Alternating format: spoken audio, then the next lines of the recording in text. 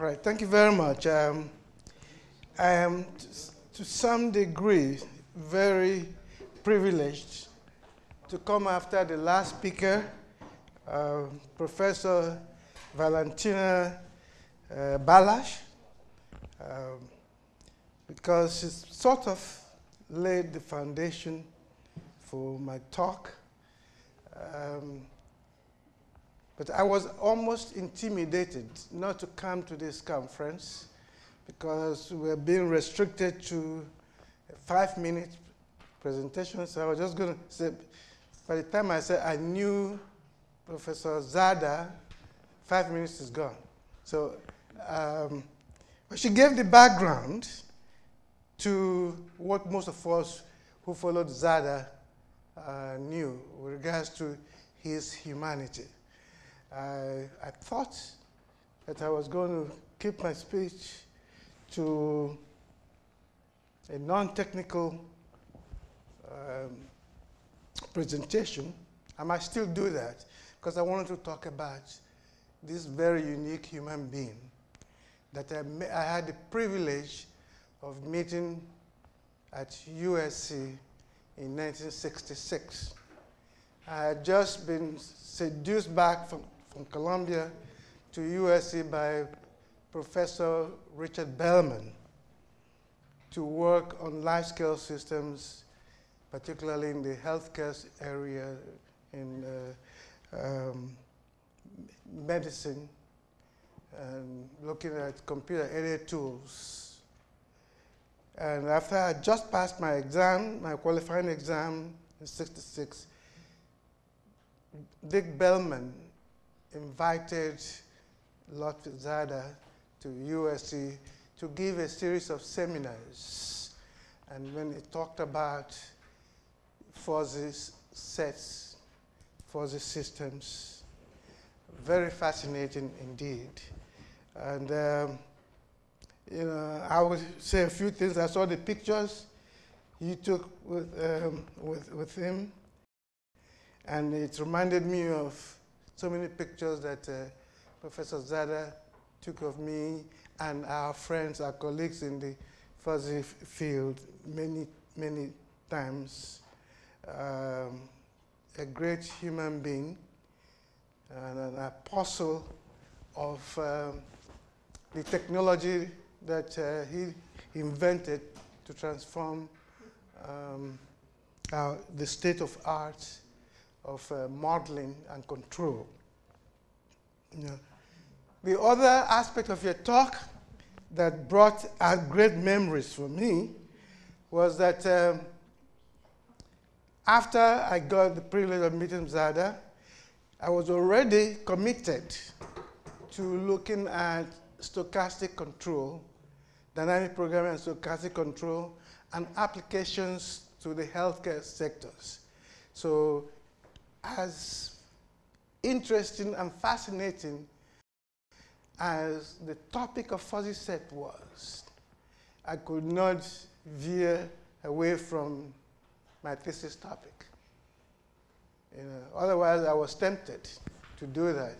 But also at that time, it would have been sacrilegious because people to look at fuzzy sets for your doctoral thesis, as was later on communicated to me. Enrique Ruspini worked with Zadeh and writing his PhD thesis on fuzzy logic and fuzzy sets, and he caught hell at that time. So you know, so anyway, I was committed to my thesis topic. But after my doctorate in '68, I went to Case Western Reserve, the Operations Research Department, and they wanted me because of the dynamic programming aspect of my background, having worked with Bellman. And so the first real-world project I was involved with had to deal with using dynamic programming in resource allocation for the military, a problem of great interest, but it was so high dimensional that we were looking for then strategies to minimize the curse of dimensionality. As I was exploring alternative approaches to doing that, I reached back and remembered the seminar that Lotfi gave in 1966 at USC. And so I started exploring. My interest in fuzzy sets then was to use it as a vehicle for reducing dimensionality, the curse of dimensionality in dynamic programming. In the process, we developed an algorithm.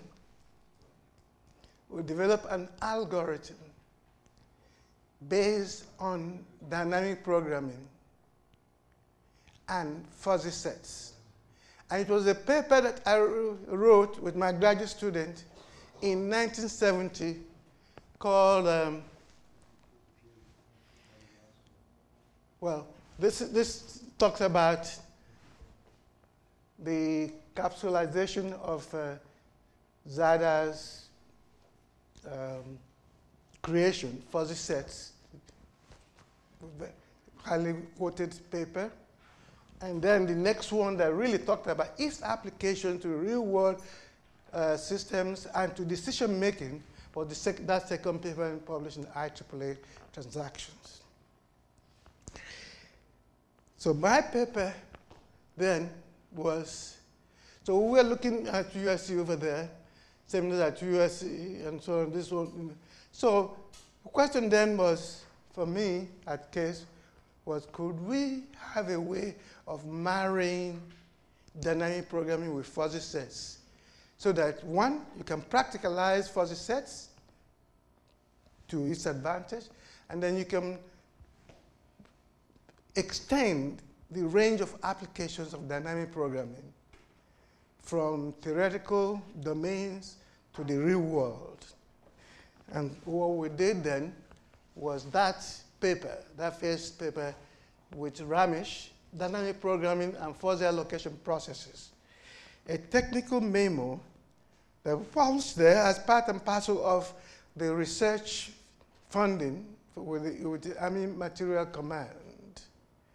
But little did I know that other research entities around the world had access to our work. And that, but what happened was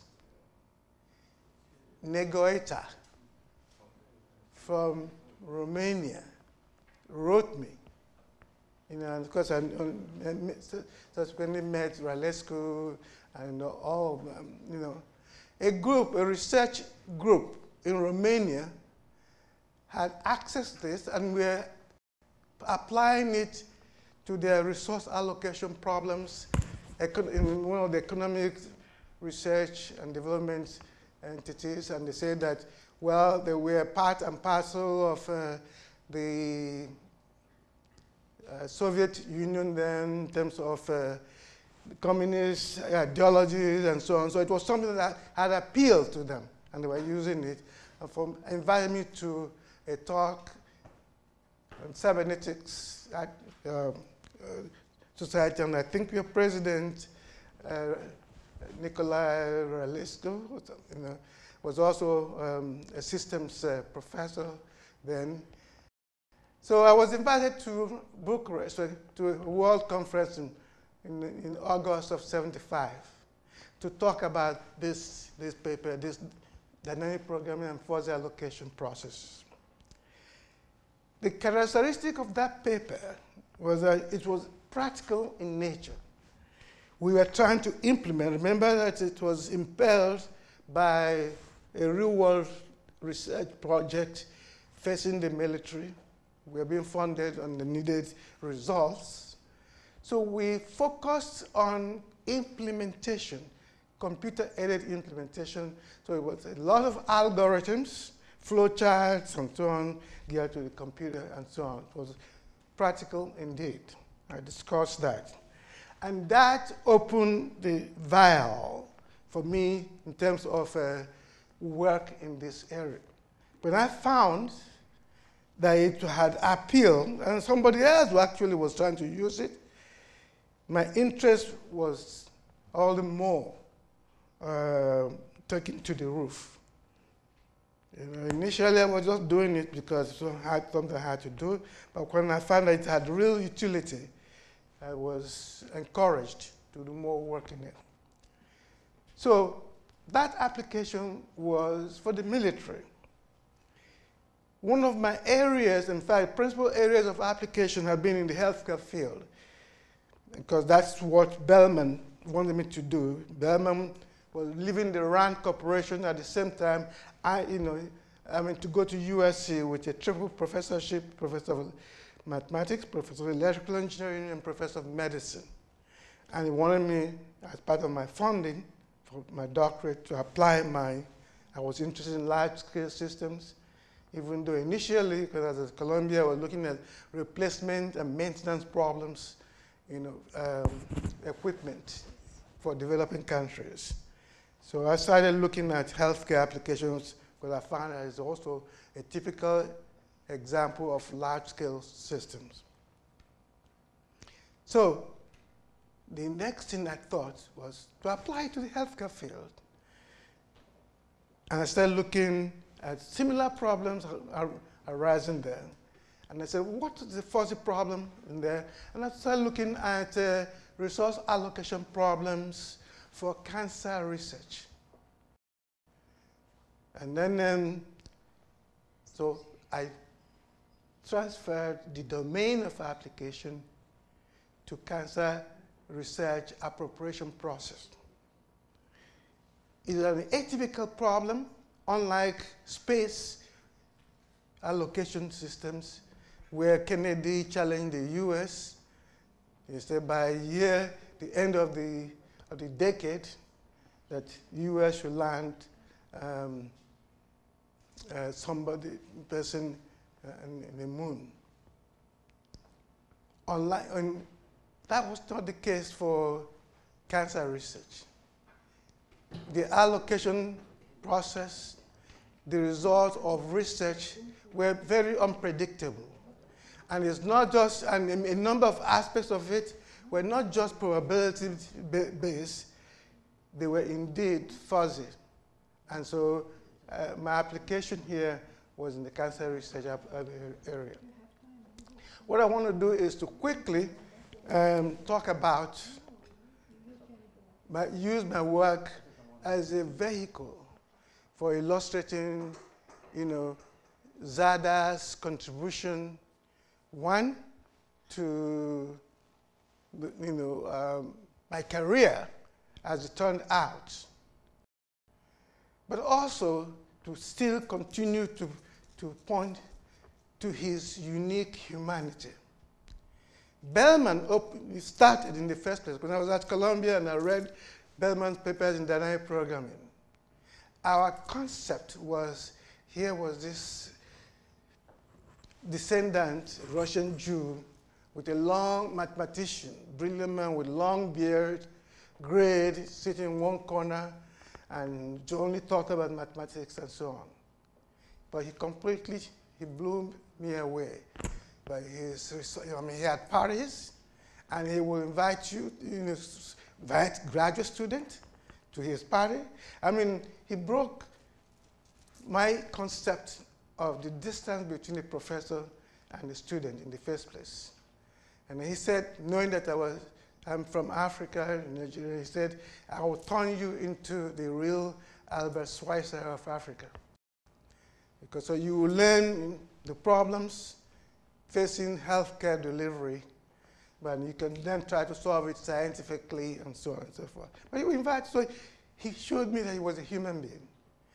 And I also saw that he was frequently traveling the world, giving lectures and consulting, pushing the field that he developed, dynamic programming. You could see that he wrote so many papers and so many books.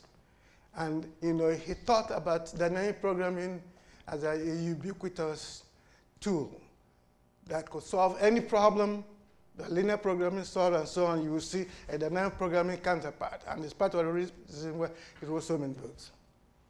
The same thing started happening when we met Zadeh, and found that he was also, unlike my classical concept of a typical brilliant professor. My first degree was in electrical engineering, minor mathematics. He was a professor of electrical engineering, familiar with his book, Linear Systems Theory with Dessau, and yet he sort of veered away to develop fuzzy sets in an attempt to deal with challenging real-world problems. But the similarity between him and Bellman, apart from being geniuses, was their likeness for human beings and dealing with social problems. And so when I started going to conferences around, being led by Zadeh, I saw the man not just coming to give a lecture, give a plenary talk, and disappearing. He was actually a participant. He would sit down and listen to other people's lectures and make suggestions to you. I mean, I don't want to tear up now because he really, again, blew me away. We followed him, for example, to conferences in China at a point in time when China was being challenged by the rest of the world, and people were saying that they may not be able to feed their people. So we saw China in its infancy and move away from the antiquated way of living to serious effort to tackle their challenges. We saw them giving lectures, coming to conferences on fuzzy sets where we were talking about, and putting old cyclostyle. They write a paper of 25 pages. They will do each page and read every line, okay, and so on and so forth. So those things, it was not just academics. We learned about the culture and learned about transformation, of life. By the time we came back the following year, it was a completely different world. They were no longer just using it. They came up and then developed all these systems and changed the life of their people, and so on. So we mentored them. Initially, when we would go to those conferences, they would sit in one corner, almost like an apartheid Africa in those days. They could not mix with us. Lotfi Zadeh insisted that we all come together. He said that is the essence of So, okay, thank you. So, but anyway, so we began looking at this. But you see, people do that. And then, so I developed the culture of mentoring, which transformed my life in the process and transformed the lives of other people. At Georgia Tech, not only did I do research, but I also saw that I was the only black professor at Georgia Tech. And so I reached back with opposition to get minorities to get interested in this field and mentor them also. Because I was mentored by Bellman, I was mentored by Zadeh, and I started marrying tools. The hybridization, Bellman tends to call it a wedding of techniques to solve large-scale challenging problems. That I did reasonably well at Georgia Tech, even in the face of challenges like that, was because I wedded techniques. When one area dried up, I would look at the bag of tricks and combine them. I did that even in the fuzzy system area. One of the largest tools that the technique in neuro-fuzzy adaptive control, because I married fuzzy logic with neural networks, with dynamic programming, to come up with an intelligent controller. Even when some of my colleagues were scoffing at what's fuzzy, fuzziness. Some of this is I mean, they harassed Zadeh, so who am I to, not to worry? Yeah, so, but Bellman mentored Zadeh, but Zadeh mentored also Bellman in this. So those two were great giants that worked together to produce valuable results for the world. Okay, I'm not going to go, but as I said, one of the greatest things that happened to me, but also not only did I get NSF grants for new intelligent controller, marrying these tools, but that I applied it to power system stabilization problem that EPRI funded, and then to develop autonomous controller for NASA, which was part of the reason behind their appointing me when the space shuttle disintegrated upon re-entry in 2003, to the NASA board, to look at problems from a holistic, larger safety system embedded point of view. And I'm going to stop here because I see efforts trying to, yes, I have 1 minute, so I can say my name, really. Sorry? All right, thank you so much. All right, so I will just quickly, just like Professor, I will show some pictures with Lotfi. I mean, those of you, in fact, I was concerned because every conference we went to, he would take my picture. I said, what is this man? I hope he's not working with CIA or something. But he took a lot of my pictures. I didn't see them, but some of them. This was at the Bellman Continuum, which he helped us after Bellman died to come together and stay together. And you see, he helped us to even form some of our topics so they were not just restricted to dynamic programming, but marriages of all the different things, intelligent control, and so on and so forth. And there should be one more. Okay, but anyway, thank you so much. So I want to thank Professor Shabnaz, I can never say Shabnaz? Shabnaz. For making it possible. I would have killed myself if I didn't have any role to honor a man he actually helped me to come to Berkeley as Chancellor's Distinguished Professor in 1988. That was the kind of man that we're honoring today, that you guys all know. I'm sure you can, each one of you tell your own stories about how great this man is. So may his soul rest in perfect peace. Thank you so much.